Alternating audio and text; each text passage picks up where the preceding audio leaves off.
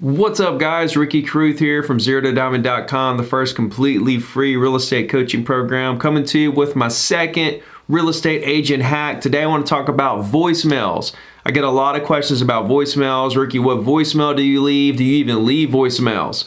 So let me tell you real quick what I think about voicemails and how I utilize voicemail. I always leave a message.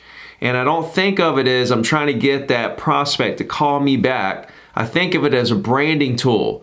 I use my voicemail as a branding tool. I want them to hear my name, my company, my phone number, okay? And I want them to hear it, and then it's gonna become branded in their mind over all the other marketing I do. They're gonna hear me on the voicemail, they're gonna see my signs around town, they may get a postcard, a letter, an email, a Facebook ad, Instagram, okay? So all that combined is gonna help you build your brand. So I'm thinking of voicemail as a branding tool. There's a couple different ways you can go about leaving a voicemail. You can say, hey, this is Ricky Carruth at 3 Makes of Orange Beach. Give me a call back when you get a chance, my phone number. Or you can be specific about the property. Hey, this is Ricky Carruth, 3 Makes of Orange Beach. I was calling you about this subdivision.